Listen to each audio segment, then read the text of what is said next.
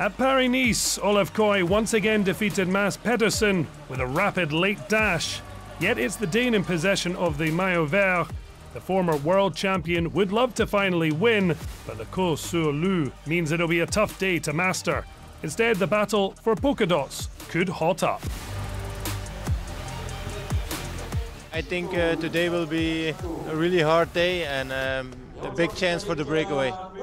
For me, it would be really nice that I can be in the breakaway. It's my last chance if I see the really hard weekend, so hopefully I'm in the break. Tout pour le maillot, oui et non, j'ai envie de dire. Le principal, c'est d'avoir des bonnes cartes à l'avant. Donc moi ou d'autres grimpeurs comme Jordan ou Pierre. Après, si je peux marquer des points pour le maillot de la montagne, ça sera du bonus. Mais avant tout, être devant pour jouer quelque chose de gros.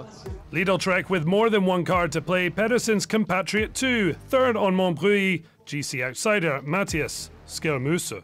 Ah, si c'était Mats au micro, il dirait vous allez voir à la télé. On espère pouvoir placer une carte sur chaque scénario. Maintenant, il y a le plan idéal et il y a comment ça va se dérouler. La pluie, ça va être la pluie ou la neige, on ne sait pas encore. Ça va être aussi déterminant en fonction de l'étape. Mais bon, on sait que Mats, il est très bon aussi sous des conditions comme ça. Mathias, ça ne devrait pas poser de problème non plus. Donc voilà, on espère surtout passer que ça se finisse bien pour nous, quoi. Luke Plapp, a surprise in yellow. Jaco Alula will want to keep him in the jersey. The main challenge to control the Australians' rivals. If you're a betting man, Remco's a pretty good one to bet on when it comes to aggression, and he wants bonus seconds. He wants to split the group as much as he can, and I think all eyes are on him. But I think Skjelmose as well. I think Skjelmose has great condition. It's a bonus for Plappy to be in the yellow jersey, but he'll do all he can to defend that jersey today.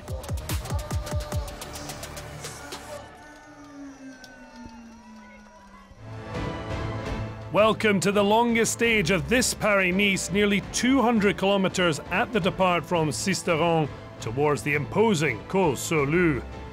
The winding roads will be punctured by climbs, offering daring riders the opportunity to try their luck.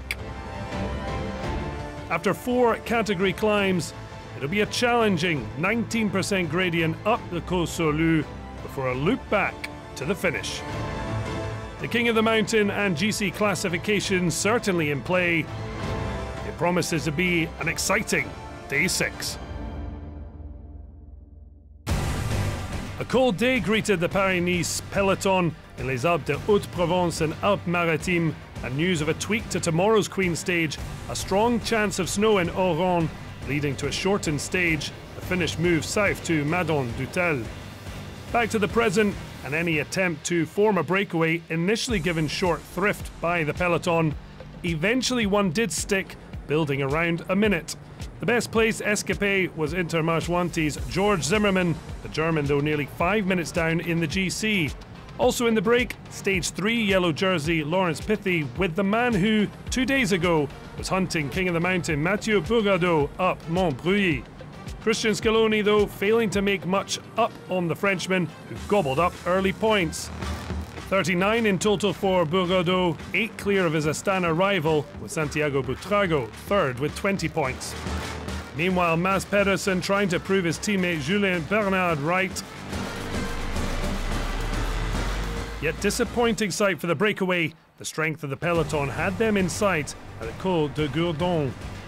Ineos power of old, more than 40 kilometres an hour, the pace stretching the peloton, and would gobble up the final 2 with a kilometre from the summit.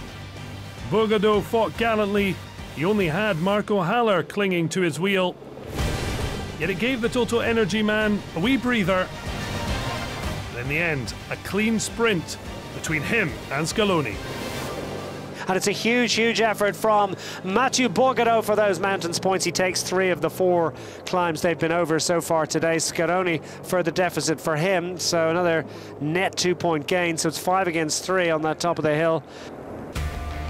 Both digging deep, but Bourgadeau strengthening his position, 5 additional King of the Mountain points and 10 better than his Italian rival. On to the descent, after the damage to the legs done. Brief moment of panic, but Remco Evenepoel and Plapp making it across. Approaching the finishing line, although they would pass through before climbing Le Col-sur-Loup. 1.8 kilometers and 10% gradients. The circuit beginning. Primož Roglič finally coming to life. Big play here from the Bora Hansgrohe squad. Look at this. Roglič is trying to put the cat among the pigeons. Brandon McNulty tracking. Then Santiago Buitrago also following the Slovenian's move. Plapp still fighting to hold on to the Maillot Jaune. It didn't stick, but as they regroup, Matteo Jorgensen attacking with a kilometre from the summit. A fine effort from the American, who lives locally when in Europe, striking out to lay down the biggest gap up the climb, and with 15 seconds as Jorgensen began to descend. Then a nightmare moment for the man who started second in the GC. Demands a late. Oh, right, it's down. That's so crumbs, and unfortunately, it was Buitrago that hits the deck there. Not just sliding, the Colombian soon saw his chain fall, along with his GC hopes. Meanwhile, Skelmusa and McNulty helping each other to join the head of the race. Successfully crossing on the approach to the bonus sprint at Tourette-sur-Loup, the yellow jersey group being left behind. Jorgensen hadn't run down his accelerator, the Visma Lisa bike rider grabbing 6 bonus seconds, Skelmusa 4 and McNulty 2.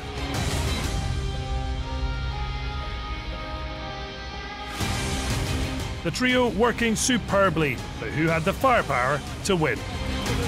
The finish line will be in evidence, and Skelmusa launches first as McNulty tries to respond. It's Jorgensen that's going to be second, surely, but Skelmusa is going to eat this one alive to take stage honours. He's got bike lengths of an advantage as Jorgensen and McNulty are distanced, and McNulty might just get over Jorgensen to take useful bonus seconds, but going to get stage honours on the day. Matthias Skelmusa gets the victory on stage 6 into La Col-sur-Loup.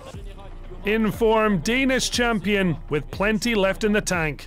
Matthias Skelmusa was third ahead of Evenepoel on Montbreuil, with the Lidl Trek leader, this time rising to the top. A first win of this season and a second World Tour win after one en route to winning the Tour de Suisse last year. Yeah, I love to race in France and especially this area. I had an emotional win in Haute Var last year. We was really close to here also, and yeah, I just love racing in this area, and it's the first of the year for me, and that's always a special one. A fantastic showing from Skelmusa to leave American duo McNulty and Jorgensen in his dust. Remco Evenepoel the best of the rest. Roglič down in 9th, just ahead of Egan Bernal. But it's McNulty back in yellow after another great day for UAE. Compatriot Jorgensen 23 seconds behind, Plapp now third. Skelmusa back in contention, less than a minute adrift. On a day of double Danish delights, Lidl Trek with Mads Pedersen in green still.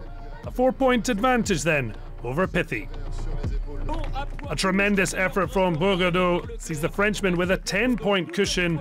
Hard work to keep Scaloni at a distance. Only the second time the white jersey doesn't also lead the race, Jorgensen taking it up 11 seconds on Plapp.